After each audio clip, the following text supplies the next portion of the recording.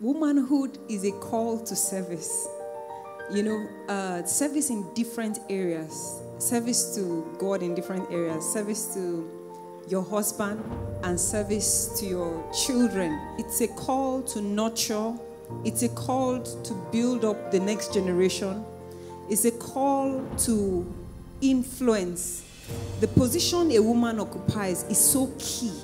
Because a child comes to this world as a blank page, and God is expecting you as a parent, both the man and the woman, to begin to build that child into a godly seed.